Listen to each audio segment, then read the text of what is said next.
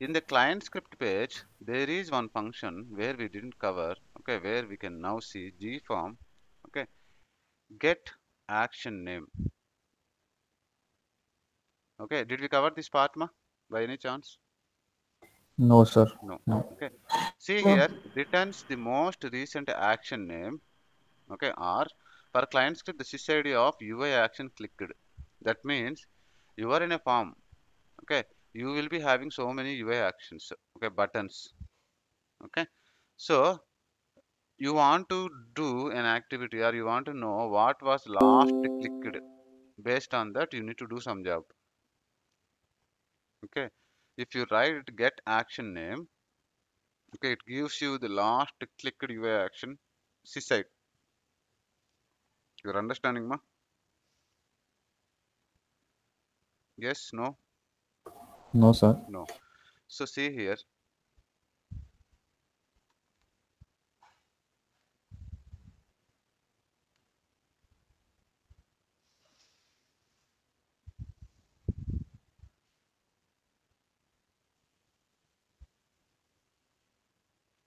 Okay. So how many UI actions are here? Many. Correct? Yes, sir. Too many. Okay. Let's say there is a requirement where I would like to know, okay, if a create problem button is clicked, okay, then you need to do something here.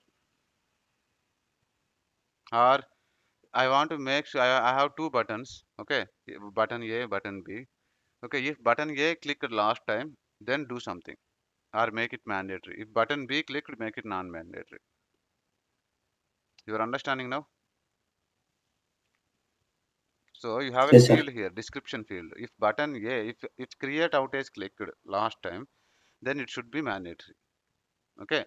If create problem clicked, it should not be mandatory. So you need a situation, you have a situation where you need to determine what was the last clicked button. Okay. For that, you have an option here like get action name. Okay, someone asked this question and he answered it something, but I said it's not the one. Okay, we will see it when we covered UI action. Do you you were able to recollect it, ma? Everyone? I was remember it like someone asked it and then I told the same thing. Yes, sir. Okay, the get action name is to get the last clicked UI action. Fine, simple.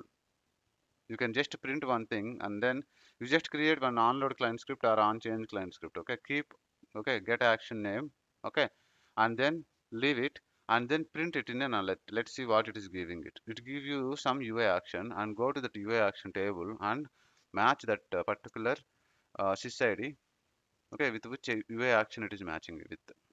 You are understanding? Yes? No? Yes, sir. Okay, right. So